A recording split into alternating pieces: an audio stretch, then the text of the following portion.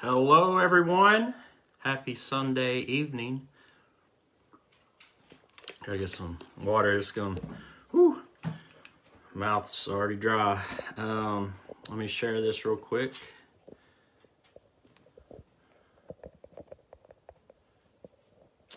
And then we'll get started.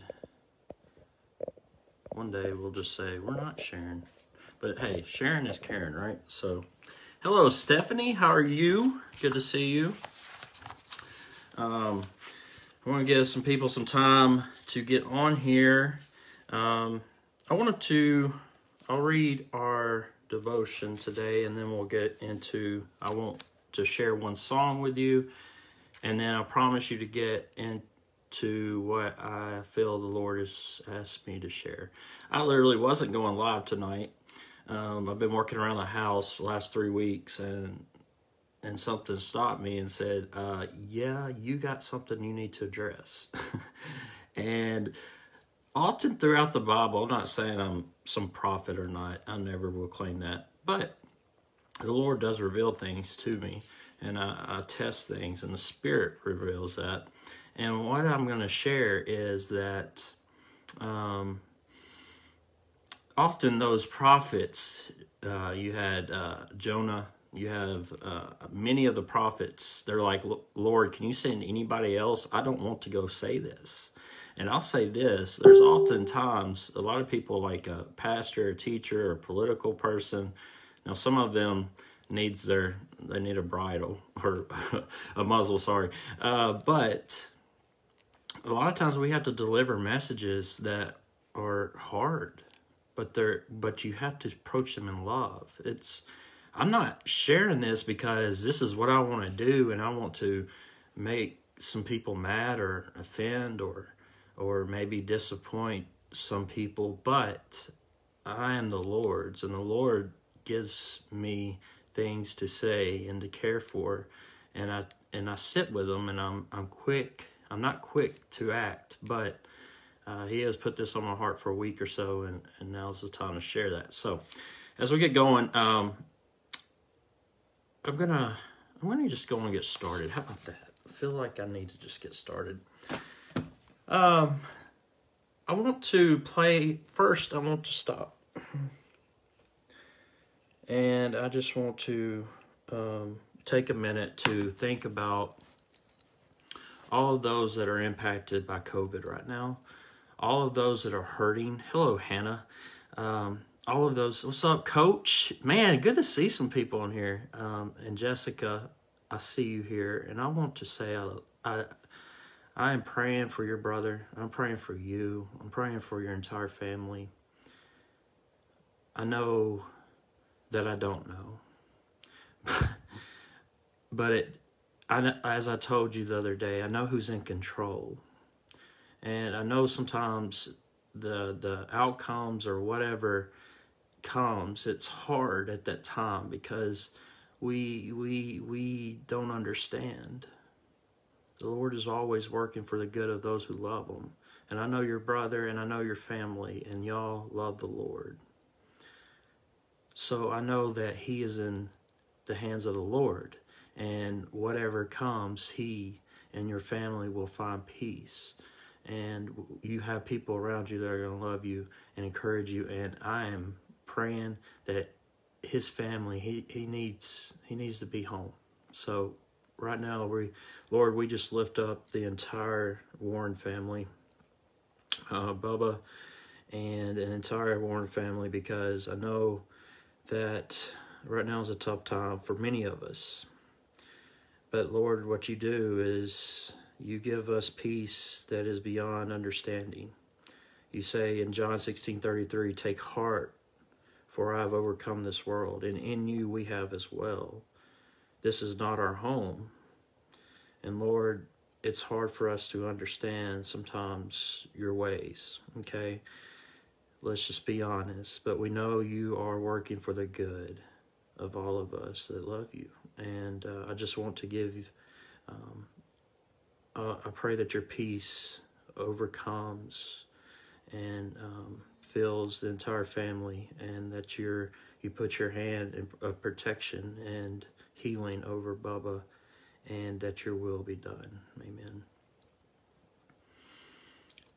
I feel much better, but it's a heavy, heavy, heavy spirit right now around our world. This weekend I had a yard sale, and I got to minister to so many people. I'm just like, Lord, this is awesome. It is so awesome. And I was just getting rid of stuff that I didn't need. And it really wasn't about that, but just seeing how God connects. And there's people that were there for a reason, a divine appointment that only the Lord can explain. So it was a good day for that. And this week I'll give you a joke so we can kind of lighten the mood before we get into all that. I'm not trying to tease you along, but I will get into it because I know what I need to say is a very important, not what I need to say, what the Lord says through me. But I was in the attic, I think it was last Sunday, and I stepped on some plywood. Well, that plywood was not the strongest, and, well, maybe I wasn't the lightest. Anyways, your boy kind of, I didn't fall through the roof, but my foot hit the ceiling, so I'm having to patch that. So I got my Clark Griswold on, and it was something. The best part is that it happened, and I'm like, oh, Lord, thank you. Like, that could have been so bad. So my leg says otherwise, but I'm walking down the stairs, and I'm like, oh, okay, everything's good. So 2 hours go by, and then I finally walk in my laundry room, and I see white, fluffy stuff everywhere, and I'm like, what is that? What is this? And I look up, and boom. Yeah, so eventually I'll get over that, but if that's the worst thing that happens, then I know I'm okay. And, you know, the perspective of hearing people fighting for their lives and losing loved ones and those that are battling diseases that are crippling, and they're many in pain and addiction, and they see no light, it quickly pulls you back into the perspective of, I am grateful for just having this breath. I am grateful that the Lord chose me to just be a vessel. Have you ever thought about that? That the Lord chose you, in your weaknesses, it makes you strong for His purposes, and it's a life that is beyond any life you can understand or have. So if you can, go on and share this too, if you can, if you don't mind. I always forget that. So what I'm getting into tonight is, I'll save the song to the end in case people needed to go. So I'm going to take on one of the statements that I've been reading a lot from both sides. And when I say both sides, I say the world, those that truly have not called on the Lord to be their Savior. Now, there's people that have called on the Lord to be their Savior, and they don't walk in that way. They don't follow Christ. They don't truly follow Him. They proclaim to be a Christian, and that's not for me to decide. But He calls us to take up our cross daily. He calls us to go where He goes. And a lot of times, if you know the ways of Jesus, He often went where there's pain, where there is darkness, and He brought light, and He brought healing. And He gave those same powers to us. So the people I'm talking about is all. But as for me and my house, I will serve the Lord. And I'm saying this, I'm responsible to me and for me. Okay? And what the Lord gives me, I have to be a steward of. That's my life, I guess, to say. It's no longer I, but Christ in me. That's my body. That's my decisions. That is all the things that He has placed in my hands. And He does give us free will. And He does that because He gives us His Spirit as well. And He knows that the Spirit will lead us. those who truly have received that Spirit and have not quenched it, but continue to refresh it and renew it daily, are the people that know spiritual things. Okay, so I'm going into this, okay? I've read it numerous places, seen it all over social media, of people that I know are proclaimed Christians. And it is my body, my choice. My life, my choice. And I just want to say this, okay? If that is how you feel, you don't know the Lord truly. Because that is the first thing. I'll back it with scripture. It says, 1 Corinthians 6 is where we're at. And it goes to, I'll just kind of skip ahead. I was going to read the whole thing, but I also got a lot of other scriptures. So, starting with verse 12, it says, I have the right to do anything you say, but not everything is beneficial. I have the right to do anything, but I will not be mastered by anything. You say food for the stomach and the stomach for food, and God will destroy them both. The body, however, is not meant for sexual immorality, but for the Lord, and the Lord for the body. By his power, God raised the Lord from the dead, and he will raise us also. Do you not know, this is the key, do you not know that your bodies are members of Christ himself? Shall I then take the members of Christ and unite them with a prostitute? Never. Do you not know that he who unites himself with a prostitute is one with her in body? For it is said, the two will become one flesh. But whoever is united with the Lord is one with him in spirit. Hey, Faith. Good. I got 2 former students on here, and that makes my day. Let's catch that last part of, do you not know that you are not your own? Do you not know whoever is united with the Lord is one with him in spirit? Sorry, I got ahead of myself. Continue, verse 18. Flee from sexual immorality. All other sins a person commits are outside the body, but whoever sins sexually sins against their own body. Do you not know that your bodies are temples of the Holy Spirit, who is in you, whom you have received from God? You are not your own. You were bought at a price.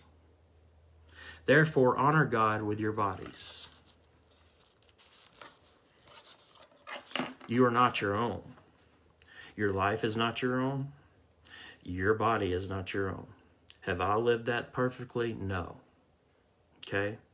I'm not sitting here saying that. I'm not the one you're judging against. Your neighbor is not, and your parents, or your best friend, or the person on social media, or the people that do not know the Lord.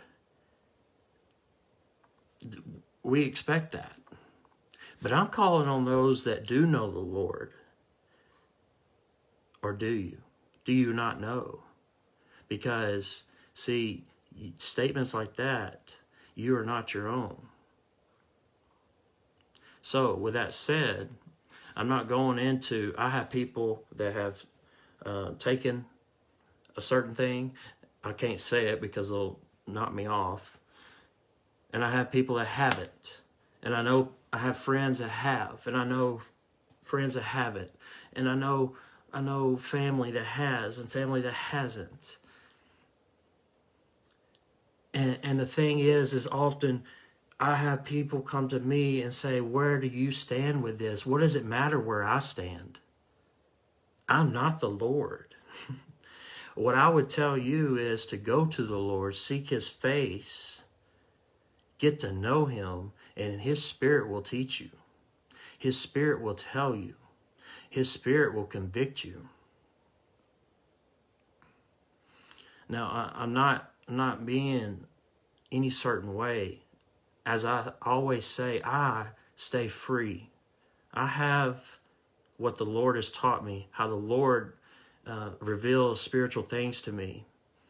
Okay? I don't go around sharing all that with everybody, because unless the Lord tells me. And tonight, he's telling me. And he's telling me this because enough is enough. I would say this: don't come to me. I will help you. I will look at different ways, but who am I to say what the Lord is revealing to you? Who am I to say? Just like I say when we say prayer, I say, how can I pray with you? I want to bring you into this. Those of the Lord know that we're one body, so we need to bring you in. I don't want to do it for you. You teach a man, okay, you feed a man a fish one day, right? But you teach a man to fish and you feed him for many days. What we do as Christians is we live the truth that has been revealed to us and the truth that we follow, and that is Christ. He is the truth, the way, the life, right? So, you know how I've come to know the Lord and to have the things that he has shared with me, what some would call wisdom, is because I didn't go to everybody in the world for answers. I let the question send me on a quest to the one who has the solution, and it's not anybody of this earth.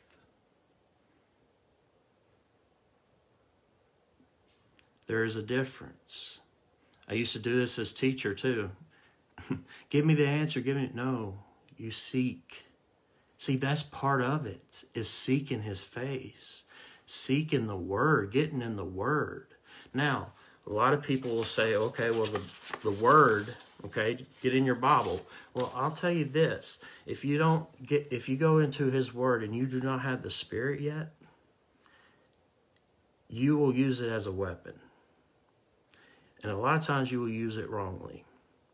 And that's why you have people like this. I'll say it. Let's go to Matthew 18. Let's go Matthew 18, verse 8. It says, if your hand or your foot causes you to stumble, cut it off and throw it away. It is better for you to enter life maimed and crippled, to have 2 hands or 2 feet and be thrown in eternal hell. Or eternal fire, sorry. If your eye causes you to stumble, gouge it out and throw it away. It is better for you to enter life with 1 eye than to have 2 eyes and to be thrown in the fire of hell. Okay, I need those people that come and bring you that verse in judgment. Why is your eye not plucked out? Why is your arm not cut off? There's a literal statements. And now the Spirit in me says, no, Jay, he does not want you to gouge your eye out of the temple. What he is saying is, if that is a problem, you address it.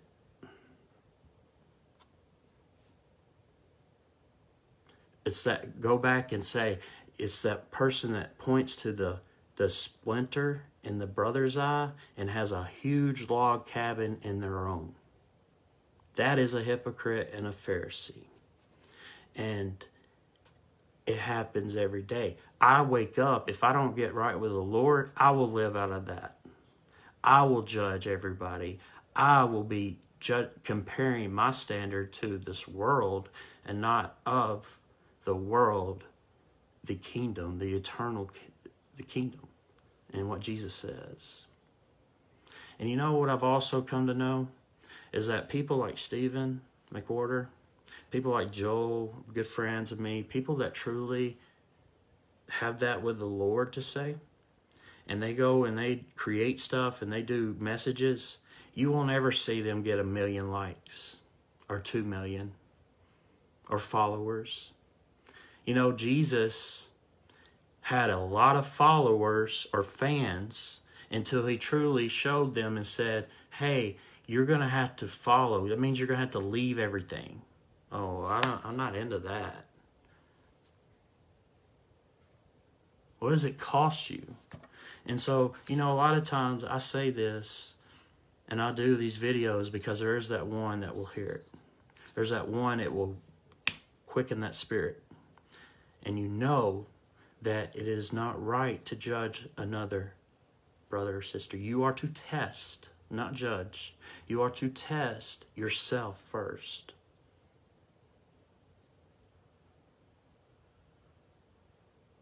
Okay? So, let me go on into this. If you don't have the Spirit is everything.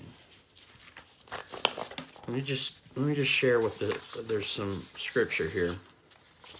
Okay, first thing here. 1 John 2:27 says, "As for you, the anointing which you receive from him abides in you, and you have no need for anyone to teach you, but as his anointing teaches you about all things, and is true and is not a lie, and just as it has taught you, you abide in him." That's what I like. Don't come to, like, I'll support you. I want the best for you, but I don't want to tell you the answers. Who am I to not tell you? Go and seek him. I will walk with you. I will encourage you. But I can't sit there unless you have that spirit right. It's like seeing stuff. You see the kingdom all around you. You see Christ in everything. You see Christ all around because you have had your heart enlightened. You have the Spirit that teaches and reveals and searches the deepest parts of your soul and your heart. And so, therefore, if you go and point to someone that doesn't have it, they don't see it. And you can say, "This, Lord, turn my darkness, the worst thing in my life, to light."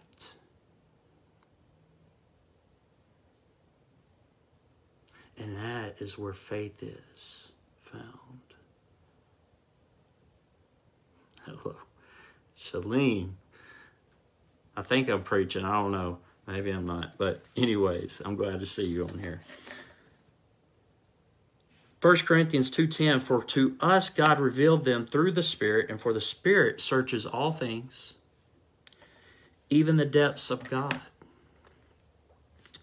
1 Corinthians 2:13, "Which things we also speak, not in words taught by human wisdom, but in those taught by the Spirit, combining spiritual thoughts with spiritual words." See, I, as a minister, as a proclaimer of the gospel, someone that shares the good news, I have to walk in that. I have to test myself or check my witness. Have I got it right all the time? No. Have I repented of that? Yes. Have I admitted that wrong to others? Yes. That's what you're called to do. And see, the things that are hidden in darkness will be brought to light. And it says those things that are exposed to the light become light itself. If you want to become a light to this world, in a dark world, you need to discover the darkness that you have hidden from others and yourself. And how do you do that? You hold it up to the light, and Jesus will reveal it. And then sometimes it's hard, but I'll tell you this, he does it in a loving way. Just like the prodigal son that comes home, he's done it all wrong, but he learned that, hey, I got this messed up. I did it wrong. And the father met him running. And then you have the one that's done it all right his whole life. He's bitter. He's mad. His brother came home, the screw-up brother, the one that done it wrong. I'm sure you felt, we've all been on this. See the Jesus teaching, like you should be able to see yourself in all of these parables because the Spirit reveals that. I have been the brother that got it messed up. I have been the brother that thought I've got it all right. And I've also been the father to say, the one that is with open arms to a brother or sister that knows they were not walking in the light, and now they've come home, and we're going to celebrate. We're not going to shame. We're going to celebrate. Because you know what? Now we have another brother in the body or a sister. The enemy wants you to hide in your shame. He wants you to keep it hidden. He wants you to be ashamed. He wants you to shame others. Because let's just be honest, shame, hurt people. Transform people lead others to transformation through Christ. Okay, moving on to, listen to this, Isaiah 11:2. The Spirit of the Lord will rest on him, the Spirit of wisdom and understanding, the Spirit of counsel and strength, the Spirit of knowledge and the fear of the Lord.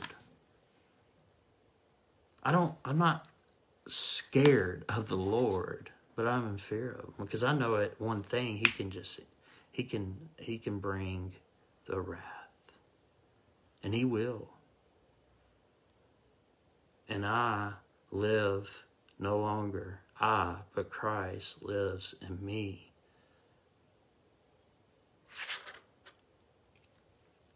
Isaiah 30:21, it says, your ears will hear a word behind you. This is the way, walk in it. Whenever you turn to the right or to the left. Others that don't have that spirit, you hear the enemy and you're being deceived. Do I get it right all the time? No. But I acknowledge, I try in everything I do, hey, Lord, I'm trying to walk in the path of your way. I'm trying. I want my decision to lead me to you, to your way. And sometimes I'll get a little voice, I'll get a little nudge, I'll get an affirmation. And sometimes I won't get anything. But you know what? I know he knows that I acknowledged him, and I'll walk that path. And he will work it all for the good of those who love him, and he knows I love him. He knows it.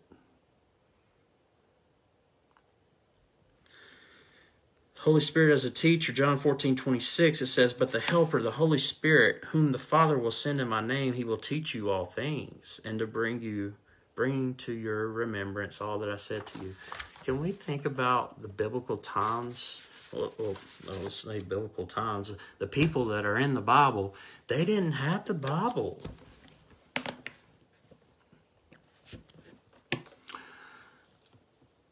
We do. But a lot of us don't have the Spirit. They had the Spirit. And he taught them, and he revealed to them, and he gave them knowledge when they needed it. And he says, don't worry about when they'll drag you before the synagogues and the rulers. I will put the words into your mouth. How powerful is that? Hi, Andrea.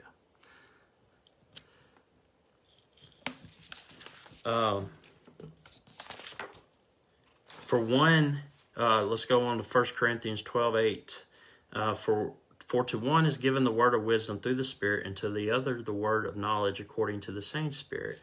But, going on to 1 Corinthians 2:14, but a natural man does not accept the things of the Spirit of God. That's what you have right now. There's people that they're atheists. There's no God to them, okay? But there's those people that proclaim There is a Jesus. Now, Satan will tell you too that there was a Jesus and that there's a God. Okay? That doesn't mean that he's believing. He puts all his trust in him. No.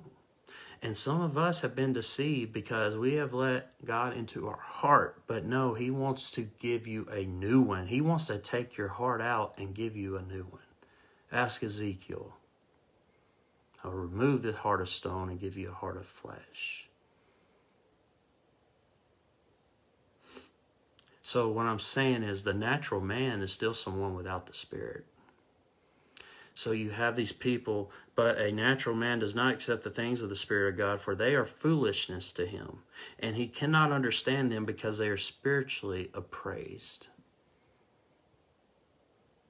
If you have the Spirit, you know exactly what I'm saying. You know, well, not what I'm saying. 1 Corinthians, Paul's saying. There's people that don't get it. There's nothing I can do. All I can be is as Spirit-filled as I can. Pray for them. Be with them. Encourage them. But also tell them I'm not the answer.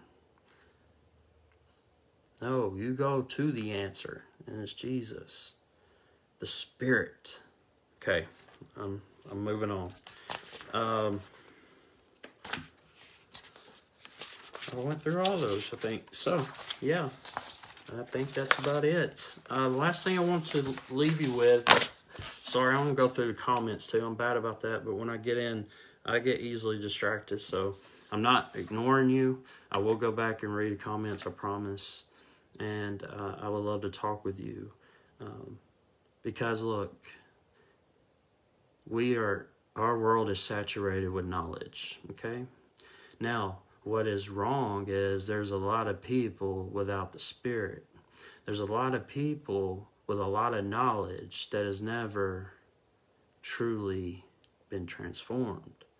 So what that does is it makes us believe we have the knowledge, right? We have the truth. No, Jesus is the truth. I can't say I have the truth. He has me. And he shares little by little. Sometimes a lot. Sometimes he'll put words in my mouth. Sometimes he'll lead me somewhere where I was not going to be there. And for whatever reason, I will find out eventually why I was there. And it's for his purposes, not mine.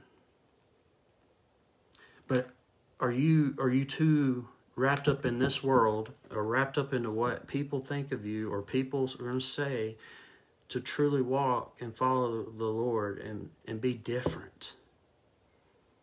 We need a bunch of people that are okay being different, because there's no one's created the same. You are either conformed to this world or you're transformed out of this world. I think I said that right. You get what I'm saying? What are you conforming to?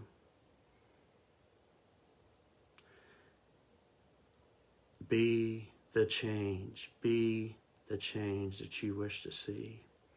And so now when I go back to this, with the topic I was saying, I stay free. I will never, if someone asks me, it's not your business. Now, I'll share with the people that I want, but it's not your business. Okay? Now, that's between me and the Lord.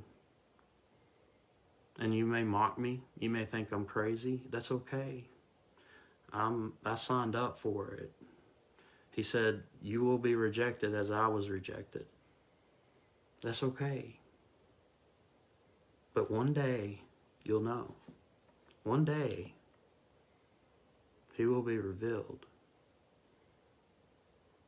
So what I'm saying is, as someone that does ministry, I keep myself free in Christ. I don't cling to one side or the other. Okay? He is the judge. He's the judge. Now, I stand in the truth of the best I can. And that's, if you stand in the truth, you know that means you're standing in Christ.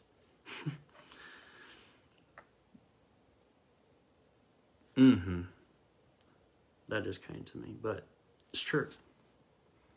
No, you can't stand in the truth and claim this to be the whole truth, right? Now, it is inspired. But what about those people that didn't have this? What if tomorrow these are gone? Who's going to teach you? Who's going to lead you?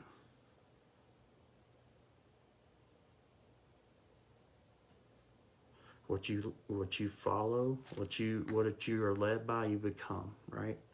So you want to become more Christ-like, make sure you follow Christ. If you don't know what that means, learn. Ask right now, Lord, maybe I have committed my life to you to say, but I didn't truly understand. And instead, I've lived my life somewhat apart from you. I don't find this rich, peace and this power and this just overwhelming presence of your goodness in my life. So right now, I ask that I truly surrender my life. It's no longer I give my life. It says in Matthew,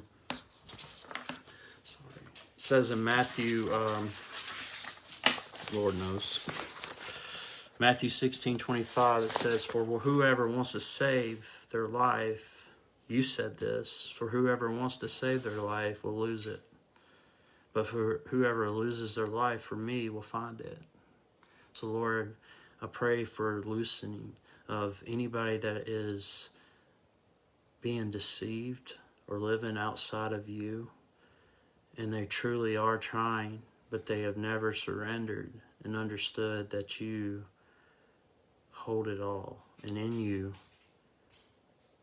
you provide everything we need. We may lose everything, but then we find everything that we have ever needed in you.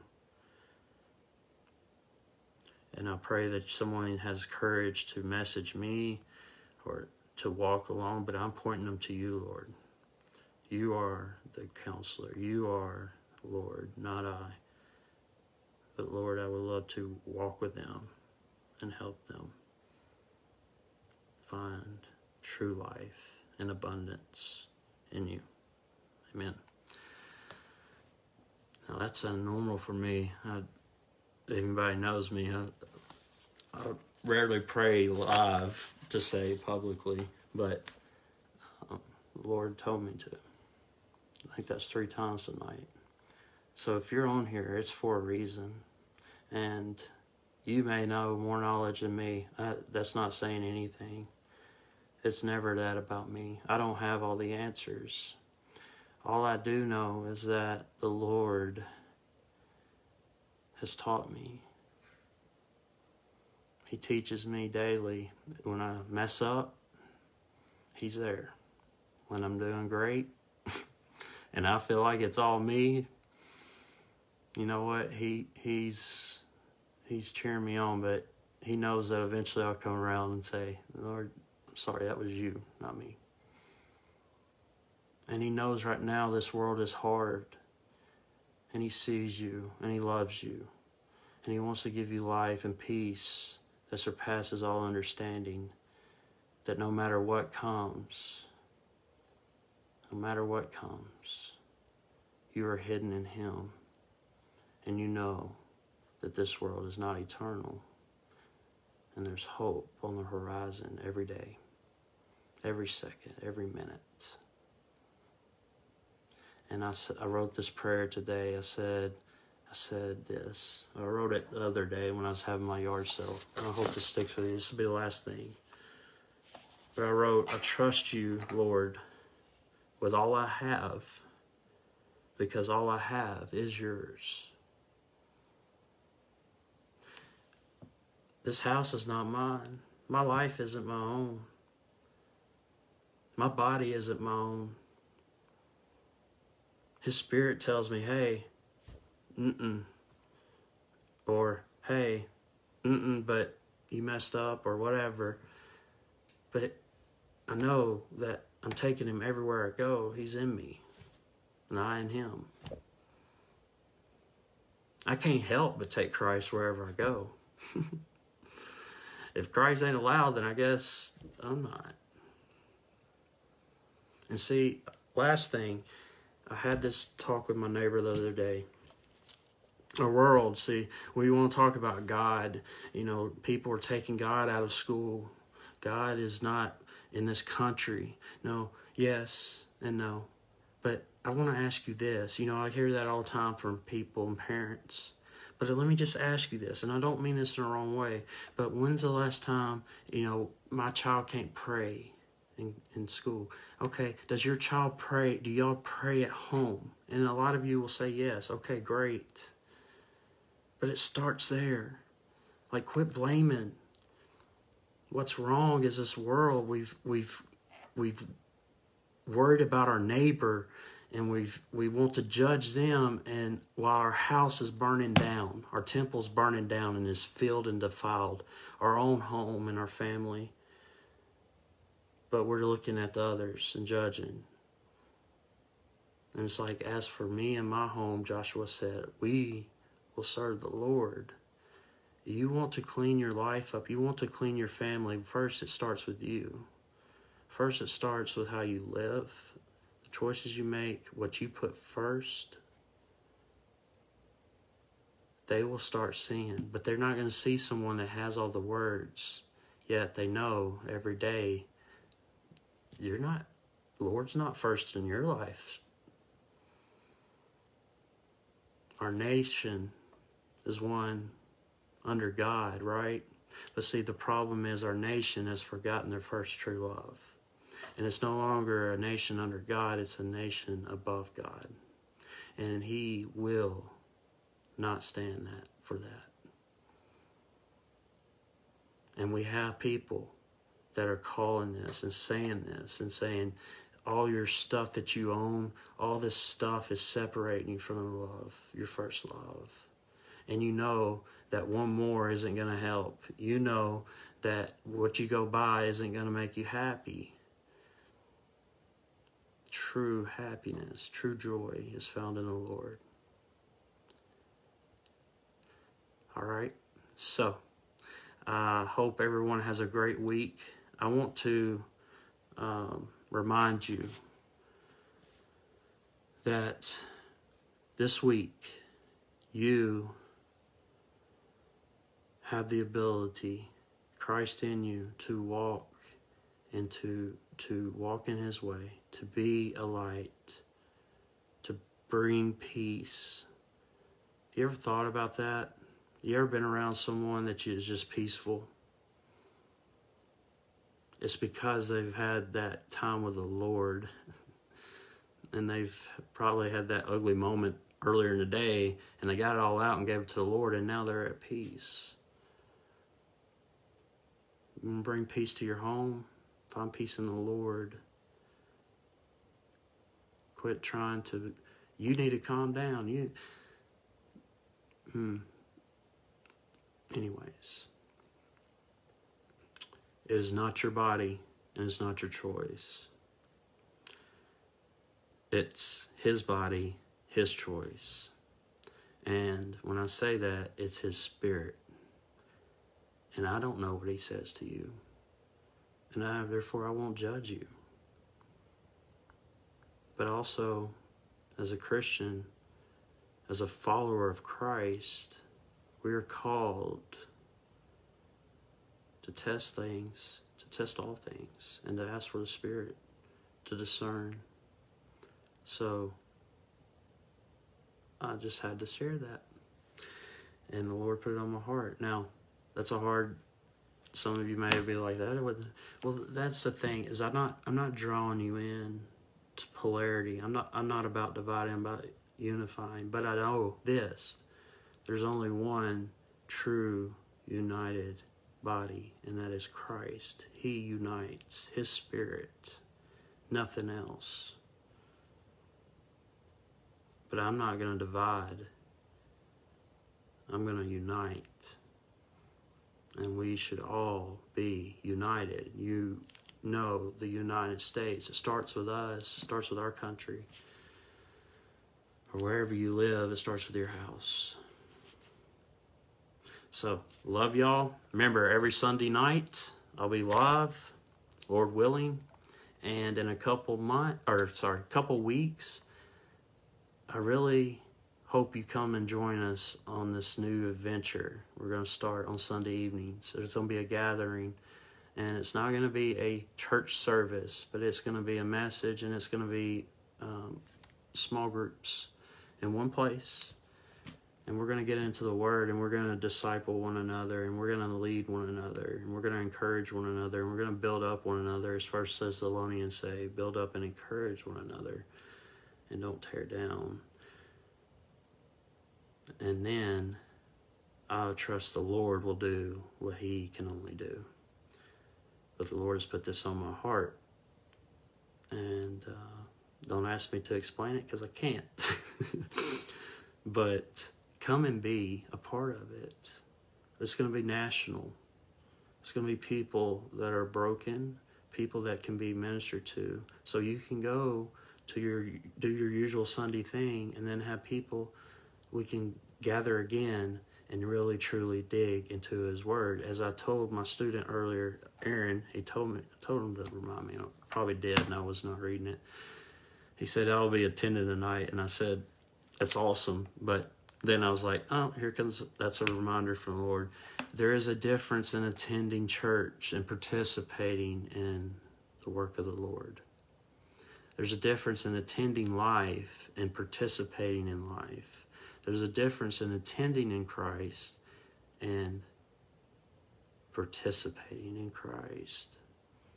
And what that means is that you're seeking, you're searching, you're learning, you're open to be used by the Lord. Anybody can attend. We've come an attendant, but we're not really attendant. But participate. Oh, you don't have what it takes. No, you do. Do you have a weakness? Do you have a lot of them? That's great. Ask Paul, the guy that wrote most of the New Testament.